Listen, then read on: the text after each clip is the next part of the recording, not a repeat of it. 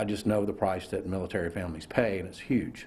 So therefore, I've always said if I ever got in a position to give back and to help, I would. O'Neill Boswell, owner of Sam Boswell Honda and Enterprise, says it's important for businesses and the community to support their veterans. He and other organizations make up the Wiregrass Wounded Veterans Committee that aim to improve veterans' way of life. Did a track chair so they can hunt, so someone that is wheelchair bound can actually be outdoors and go hunt on their own. They also bought a pontoon boat that was fully handicap accessible. Veterans would come to use these resources but had nowhere to stay. So Boswell and the WWVC decided to do something about it. Because a lot of the cabins at Fort Rucker were built before the ADA Act. So we got together and helped raise funds for a cabin to be built at Fort Rucker that is a 3-bedroom, 2-bath cabin that is fully handicap accessible, and it's completely free to any wounded veteran and their family. Veterans have local resources for health care, but one Dothan VA clinic recently merged with the other, and many veterans are needing to drive out of area for medical care. Teamed up with and actually made a pretty large donation to the Disabled American Veterans,